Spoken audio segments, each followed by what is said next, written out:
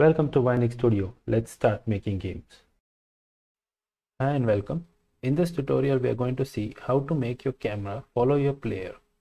This technique is mostly used in third-person shooter or third-person games like Batman, Prince of Persia, where the player keeps on moving and the camera follows the player.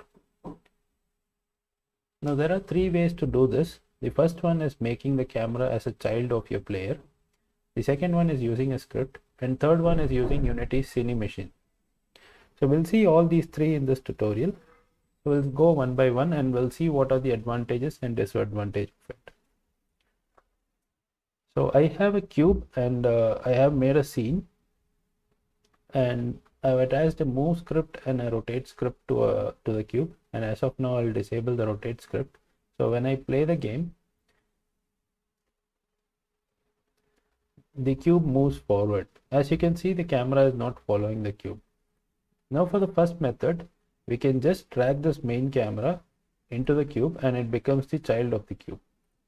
So now if I play the game, the camera will move with the cube since it is the child of the cube. Now this method is very simple to implement provided your player doesn't rotate. Say I enable the rotate script also, and when I play the game, the camera will start rotating with the player. Now, unless if your game has this kind of cool effects, there is no point of using camera follow with the rotation. So in order to avoid rotation, we will go into the next step. So now we don't want the main camera to be the child. So we'll bring it out and we'll add a script to it and we'll call it camera follow.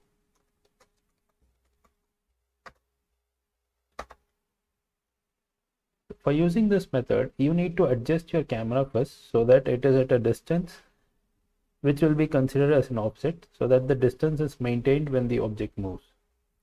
So I have set my camera in this view. So the camera is at y2 and z minus 10, whereas my cube is at y.5 and z minus 3.65. So I'm going to maintain this distance and I'm going to ask the camera to follow the cube and also maintain the distance when moving. So let's go into the script.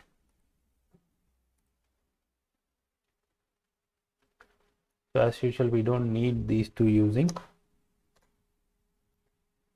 And first thing is we need a vector 3 and that will be our offset. Second, we need one more vector 3 which will be our new position. Then I'm going to need my game object, that is my player, so that I'll know what to follow. And in my start function, I'm going to see what is my offset. So offset is equal to difference between my camera position and the player position. So player dot transform dot position minus transform dot position. Now if you attach the script to the player, then you'll have to do the vice versa. So since I am attaching the script to the camera, I am checking the player's transform dot position and taking the transform dot position of the camera and then subtracting them to get the offset. And now that I have the offset, so now my camera position, that is transform dot position, is going to be equal to my player dot transform dot position plus offset. Then it should be minus offset. Let's go back. Let's play the game. And as you see, okay, I'm not assigned it. Main camera, and here's my player. Let's play.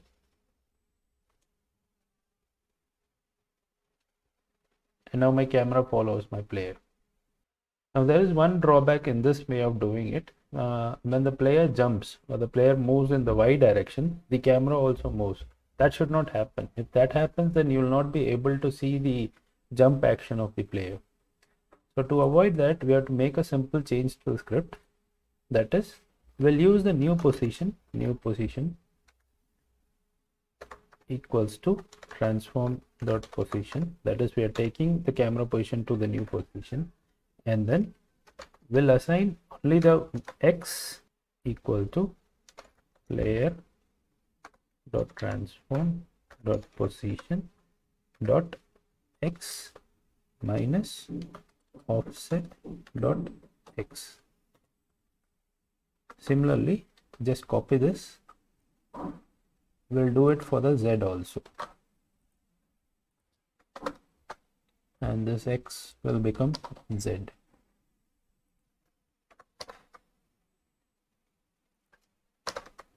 Once that is done, we'll assign our new position to transform dot position equals to new pos semicolon.